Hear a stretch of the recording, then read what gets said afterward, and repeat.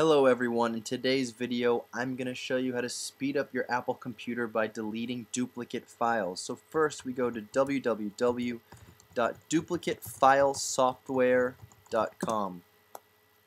This is a great site. It's got some tips on how to speed up your computer, on how to make your Mac basically function more quickly, and answer some questions as to why your operating system may not be as fast as it is right now. So we go to duplicatefilessoftware.com. Here is the program that I recommend. It's called Tidy Up. You click that box and it's going to take you to the download link. Now, as you can see, Tidy Up does a lot of cool stuff. It finds all the duplicate files on your Mac. It shows you all about them. It helps you easily restore them if you make a mistake. It helps you easily back everything up. And it's got a very, very powerful search capability. You can find anything by any factor that you choose. And it's a very well rated program. You can read it all in your own time, but anyhow, then we will click download now, and once it's downloaded we'll open the software, and that will take us to this screen right here. And this screen shows you all of the different things you can search for. You can search for duplicate photos, you can search for duplicate MP3s, duplicate folders, duplicate applications, other types of files.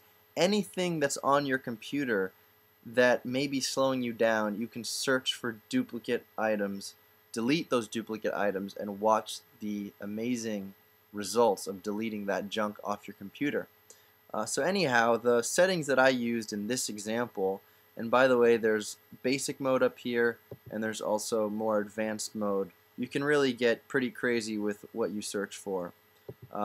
Anyhow, in this example I did music. I clicked all kinds of music and I wanted to find duplicate files. Then you just click the search button down here and the results screen is right here. So in this results screen you can see all of the duplicate items. Oh, I lost it.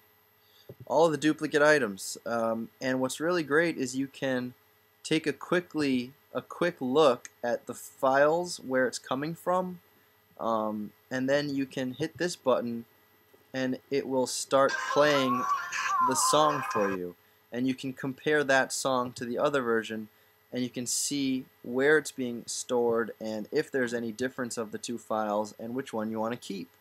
Now if you want to just delete the files that you don't want, you select them and you hit the delete button, or you can change them, or you can burn them, or move them and copy them, or put them into another folder, or do really whatever you want. You hit the info button, it gives you more information on the size, on when it was created, and you can do this for any type of file, for music or movies or programs or anything. And there are some culprits that will really slow down your Mac if you let them duplicate, such as font files and program system files. So a program like this one, Tidy Up, is a really great idea because it's going to speed up your computer, it's going to get rid of all the junk you don't need, and you're going to have a much quicker experience because of this simple software. So again, check out duplicatefilessoftware.com and get your hands on this program. It's really good. Alright guys, thanks for watching.